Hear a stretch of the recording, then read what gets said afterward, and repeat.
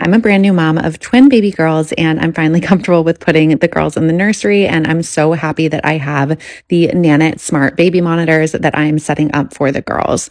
I'm really excited about this because it tracks so many things that are hard to keep track of as a parent, such as their sleep, their breathing milestones, their growth. They have breathing wear, and I'm really excited to check their dashboards, like how long they slept, how many times they moved, or we came to check in on them. And it also has a split screen feature, which is so key for me. So as the bassinets get bigger, I can look at both of the girls anytime.